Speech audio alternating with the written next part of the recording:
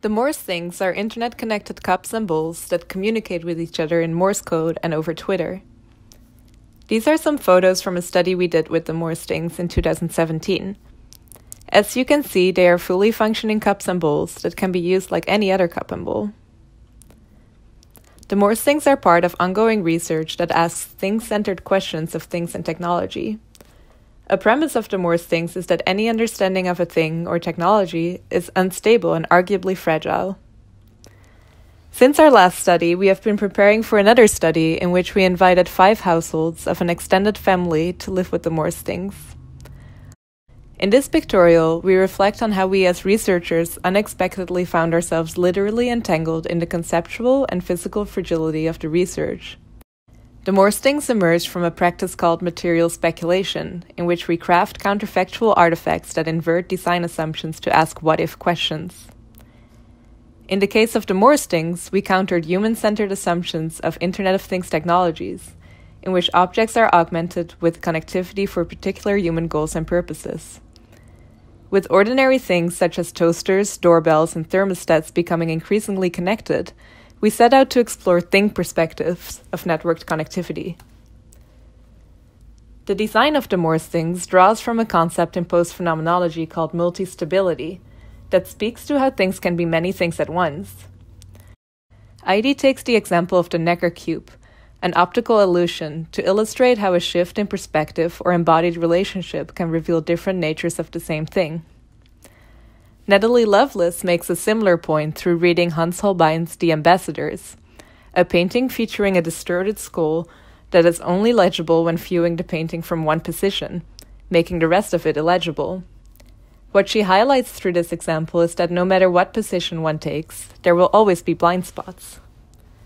Shifting perspectives, whether actual or conceptual, is challenging, particularly with assumptions that are deeply rooted or things that are taken for granted, such as human-centered thinking in the design of technologies.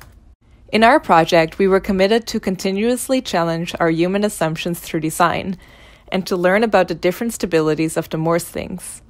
Throughout our design activities, we have learned about the Morse Things in surprising and at times frustrating turns, exposing the instability of our understanding of what these cups and bowls are.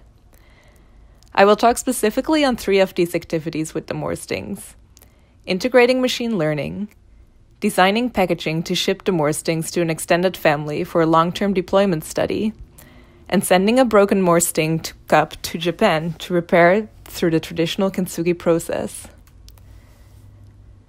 In designing the Morse Things virtual world, we chose to work with Morse Code as a language that already exists between human and machine language. In our previous study, we had scripted conversations of the cups.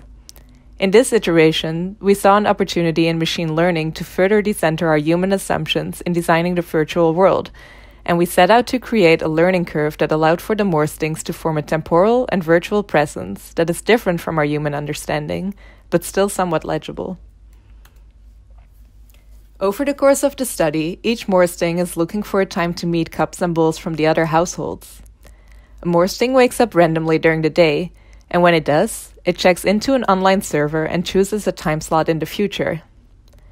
If any other cups or bowls have chosen the same time, the Morse Thing is given a reward.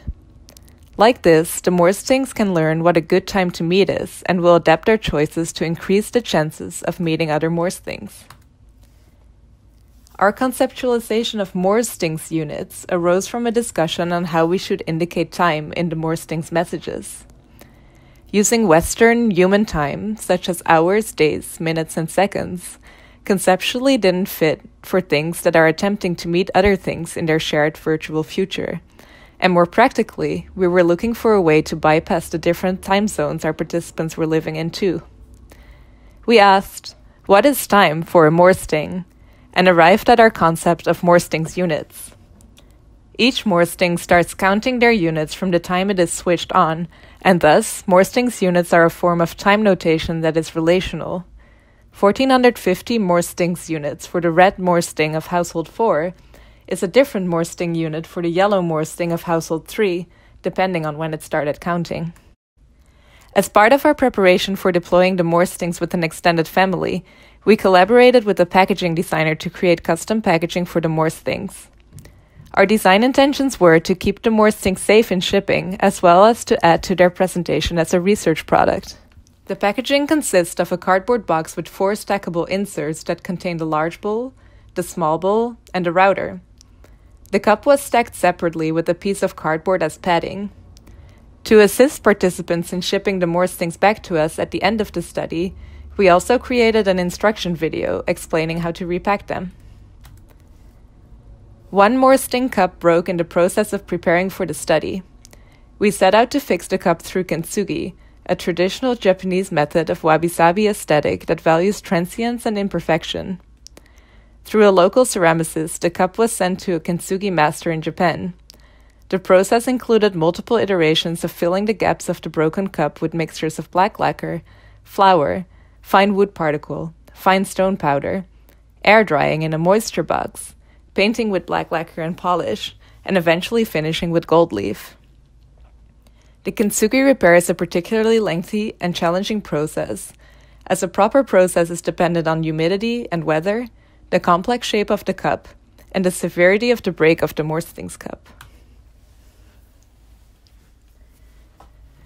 The Morse Things are composed of 2 ceramic parts that house the electronics: a custom PCB, a transducer that functions as a speaker with a neoprene patch to ensure it's pressed against the ceramic surface, and a LiPo battery. These parts are adhered to the inner ceramic part using 3D printed brackets and sugru, a silicon-based moldable adhesive. The outer ceramic is placed on top and adhered with small pieces of sugru.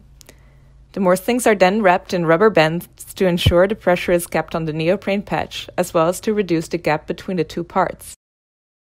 In assembling the kintsugi cup, the pressure applied when placing the outer ceramic parts over the electronics released the bond of the kintsugi repair, and the cup broke again.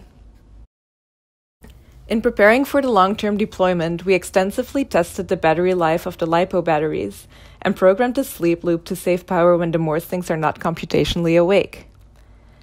As the Morse Things first wake up, they search for the Morse Things Wi-Fi network. In our tests, we had not accounted for the power it would take the Morse Things to continuously search for this network in shipping, when the network is not active yet. This drained the batteries very quickly, and as a result, the Morse Things did not work properly upon arrival at our participants' houses. In returning the Morse Things to be recharged and reprogrammed to take the shipping time into account, our packaging failed to protect the Morse Things, and 6 Morse Things broke in shipping. In our conceptualization of the Morse Things world, we paid attention to particular processes and temporalities. However, as has become clear in the previous slides, our conceptual considerations overlook more practical aspects of the Morse Things network. As we made space for certain processes, others became blind spots.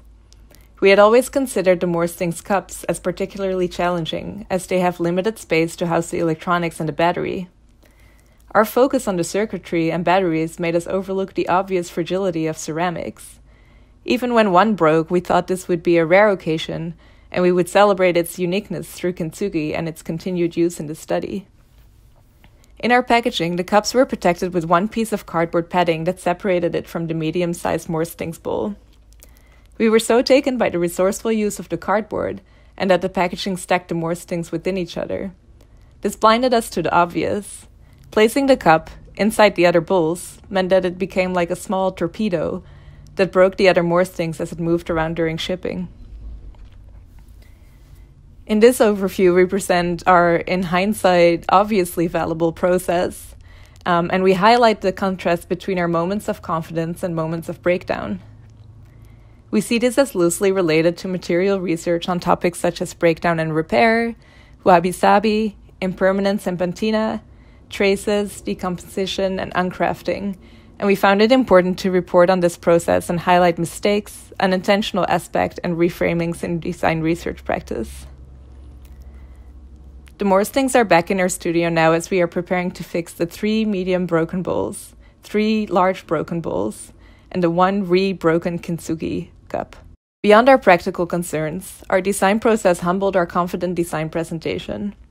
Our well-intended design decisions, such as creating custom packaging and making a special cup to appreciate its imperfections, only in retrospect has been an omen for the greater fragility of our research.